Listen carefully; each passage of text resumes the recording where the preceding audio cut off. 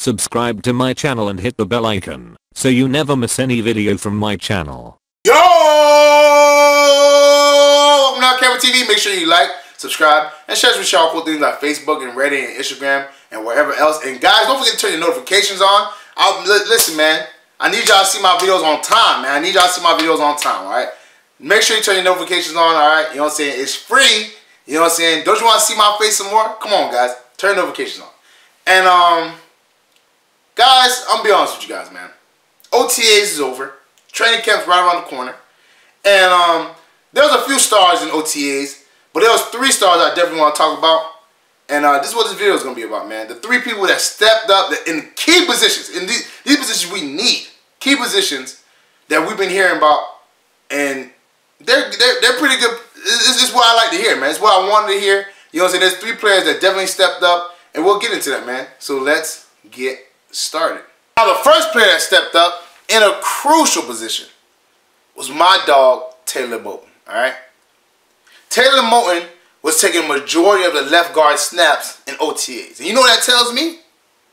He beating out the other suckers. He beating out Mini Tolu, Jeremiah Sorellis, all these other guys. He beating them out. And that's why I thought it was going to happen. That's why I wanted to happen. And that's why I was pushing for it to happen ever since, you know what I'm saying, Andrew Norwood left. You know what I'm saying? So I'm happy about that.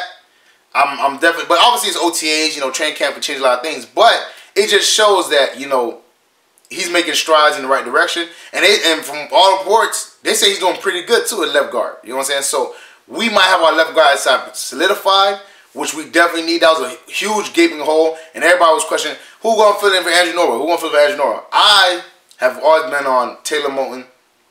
Taylor Moton played good when he had on the field last year. It just was, it was limited, man, because Darrell Williams, I think he rated as the best right tackle in the league last year. Like, Pro Football Focus had him rated as the best. I mean, he played great. So it was so hard for them to put Taylor Moton in. But when they did put him in, he was aggressive, he was physical, he was strong. So I was like, okay, I was like, all right. So when I heard that Andrew Norwood wasn't going to be able to pay him, which I wanted to pay Andrew Norwood so we can move him to the left tackle and get rid of Matt Khalil. But obviously Andrew Norwood was too much money. I can understand that. He got paid $65 million by the Jags. So I understand that. But I'm perfectly fine with Taylor Moton moving to the left guard. I think he'll be very good for us. He's a very physical blocker. If you watch him, man, he's physical at the point of attack. And I like that. You know what I'm saying? He's an aggressive blocker. And that's what you need, man. You need somebody who's going to push hard and you know, put forth everything, man. That's what Andrew Norwood was, man. Andrew Norwood was a cat. He would not give up. He was not a quitter at all. You know what I'm saying? He would push, and when you push it, you get to the ground, man. That's what you need in a guard, just in lineman in general. So I think Taylor Moton can be a very good fill-in. Do I think he'll be Andrew Norwood from the beginning? No. Obviously, it took Andrew Norwood a few years to get to where he was at.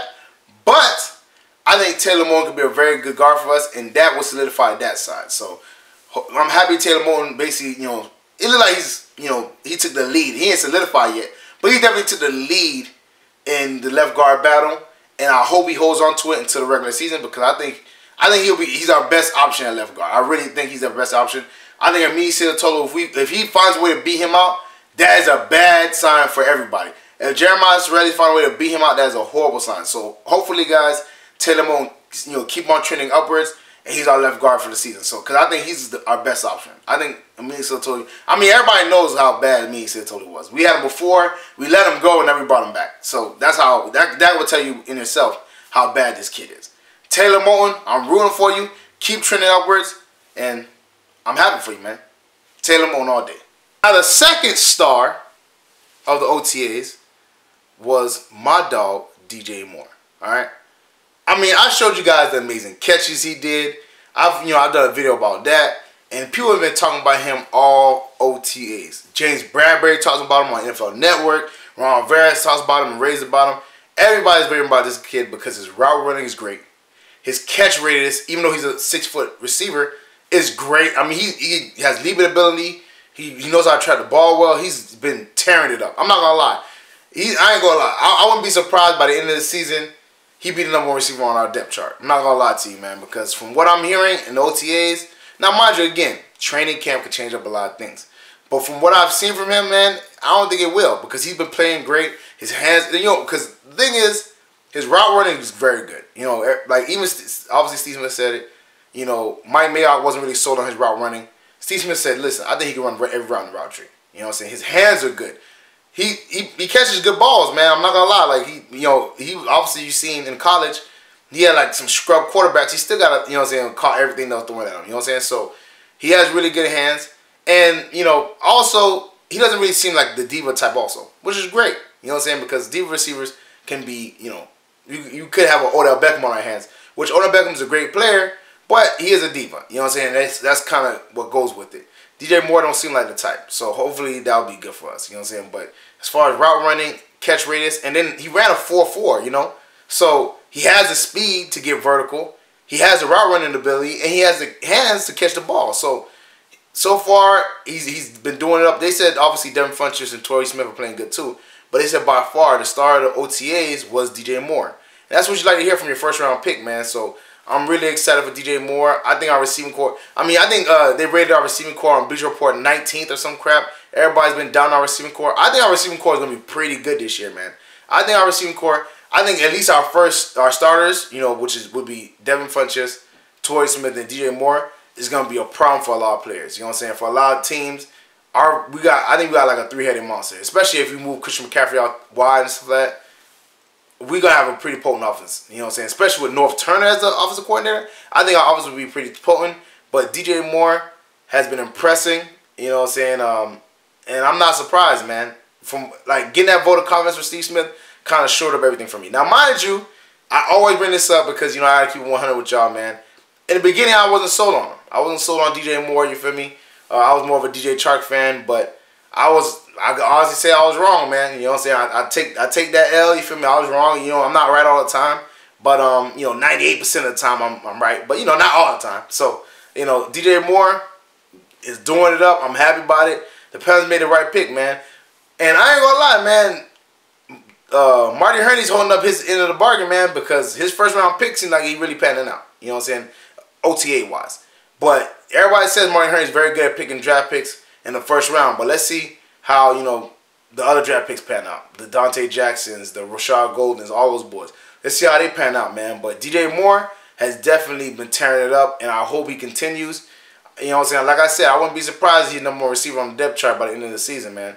And that would be great for us because we definitely need a number one receiver. I don't think Devin Funchess really fills that role. I think he's more of a second, number two receiver, whatever. So I think DJ Moore could really fill that role for us. And last but definitely not least, my older fans are going to rip me, man. The people that have been on my channel for a while, man, you're going to rip me for this one, man. I'm not going to lie. I came really hard at this player. I was upset when we signed him. But from what they say in OTAs, man, he's playing really good, man. So I got to give him credit because, I'm a straight shooter, man. If I was wrong, I was wrong. I'll tell you I was wrong. You know what I'm saying? And they say Da'norris Searcy is holding it down in OTAs, man. I know I was critical, but I just thought Eric Reed was a better fit. But I was critical. So they said Da'norris Searcy is holding it down in OTAs. They say he's solidifying the free safety position. They say he's probably going to be our starting free safety, him and Mike Adams. And I'm surprised, man. I've had some people in the comment section saying, why am I going so hard at Searcy? I've also had people in the comment section saying that they think he's going to be a depth player. But from what I'm hearing, seems like he's going to be a starter, man. So, shouts out to him. All you can do is go on the field and prove it, man. And obviously, like I said, training camp could change a lot of things, but I don't see Rashad Golden basically taking his spot. And there's not really much other safeties on the board on the depth chart. So I feel like he's gonna hold it down to the regular season. And from what I'm hearing, man, he's doing pretty good. They're saying that he's catching picks. You know what I'm saying? He's playing really good. He's a really good center fielder, and he's a sure tackler. He's just all around playing well. So I gotta give credit to him, man, because like I said, I was not sold on him at all, not even the slightest. And don't get me wrong, I still believe that if we had Eric Reed, we'll be in a better position. But I think I did go, kind of hard on him, whatever. But that's because I felt like it wasn't the right signing. And I still kind of feel like it's not the right signing. I think Eric Reed would be a better player for us. But I understand that what Eric Reed comes with, and they felt like this is the better deal. So, it is what it is. But Searcy, man, you doing your thing. I can't be mad at it, you feel me? We'll see what happens in the regular season. I think you're a good player. I just don't think you was better than Eric Reed. Eric Reed was younger. I think he's a better player overall. And he was just dynamic, man. So Da'norris Searcy been tearing it up, guys. You know, he's doing his thing, man. Him, and also I'm gonna give you all a 4th star. Just to let you know, Dante Jackson has been doing his thing. Also, he's been getting first team rests, you know what I'm saying, outside corner, which shows that he's definitely playing well, man. So Dante Jackson, shouts out to you. But the 3 main positions that we needed was safety, guard, and receiver. In all 3 of those positions, Taylor Moton's stepping up. DJ Moore is playing like a first rounder, which I guess we had to expect. And Da'norris Searcy, which was a signing that we didn't know how it was gonna go. He's playing really well, man. So, man, Marty Hurney, man, I'm not gonna lie, man. I might have to reevaluate your draft and your free agency, man, because it seems like you're doing a thing. You probably know what you're doing now. You know what I'm saying? Because I was critical on you also, but it seemed like your draft pick is panning out. You didn't really get Taylor. You didn't get Taylor Moton, but you got DJ Moore, who seems like a baller, and you signed Da'norris Searcy. So 2 out of 3 things that I'm talking about was because of you. So you know what I'm saying? Hats off to Marty Hurney, man. Well, that's it for me, guys. Make sure you like, subscribe, and share all cool things like Facebook and Reddit and Instagram and wherever else. And guys, get in the comment section, how do you feel about the 3 stars, man? Do you think they're going to pan out? Do you think they're going to keep it up during training camp? Let me know in the comment section below, because I definitely want to hear. I think Taylor Moton will. I definitely think DJ Moore will. And I think Da'norris Searcy will also. I just feel like Searcy, in his case, is more because we don't really have that much around in the safety position. But I definitely think Taylor Moton is going to beat out the rest of those guys. And I think DJ Moore, obviously, is probably the best receiver on our depth chart. So let me know in the comment section. Tell me how you feel about that. LCameraTV merchandise, shirts, hats, mugs, book bags, all types of stuff. That link is in the description below. Check out the merchandise. You know what I'm saying? The Patreon page, you know what I'm saying? That link is also in the description below. Check that out. You feel me? Check out my dog Renan Steen's page. His video is at the end screen. At the end of this video, funny dude, comedian, talented guy. I think you really like his videos. He's a funny guy, man. Check his videos out. It's going to be in the end screen, guys. Share with your Panther fans, family, friends, fans, all types of stuff. Any NFL fans, share with them. Let them know Panther Nation out here. You know, that we're going to keep on pounding like always. You know what I'm saying? Let them know LCameraTV doing this thing. You feel me? And I'll see you guys next time. Again, like I said, thank you for all the support. And I want to do a live stream, man. I'll figure out some time to do a live stream with you guys, because I love live stream with you guys. You guys, are amazing. You're very interactive, and I love your questions, man. So I definitely gotta figure out a time to live stream, but I'll definitely let you guys know in one of my videos. And I'll see y'all next time.